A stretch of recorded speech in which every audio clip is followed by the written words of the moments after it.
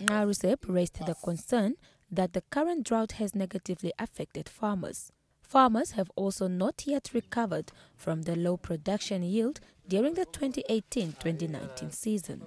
This has severely compromised food security in the country. The drought situation has also pushed farmers into debts and cash flow pressure while destocking their livestock amid the poor rangeland conditions, which are not conducive for efficient production and productivity.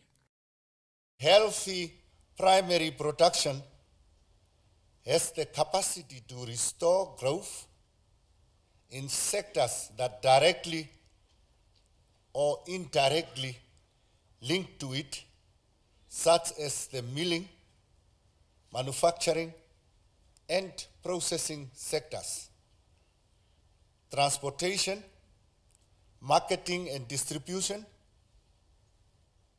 increased productivity and growth in the agriculture and food sector have the capacity to achieve economic growth, reduce poverty. MAWF is doubtful that farmers will be able to get out of the situation on their own. He therefore called on stakeholders through public-private partnerships to support the rebuilding phase of primary producers and come up with short and long-term strategies.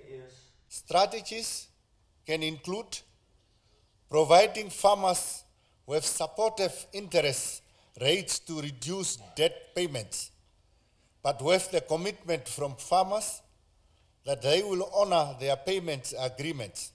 Senior Policy Advisor in GIZ, Vihaka Chimune, encouraged farmers to look for innovative agricultural skills. Making our farm ventures less dependent on rain and grazing, especially for the livestock producers, really for me is the most important issue that I would have wanted many farmers to actually just think about.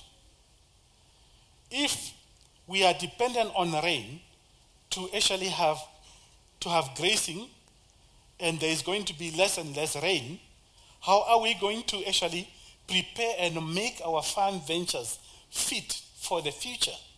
The Agricultural Outlook Conference was held under the theme Rebuilding After the Drought. Chulana Fuka, NBC News, Windhoek.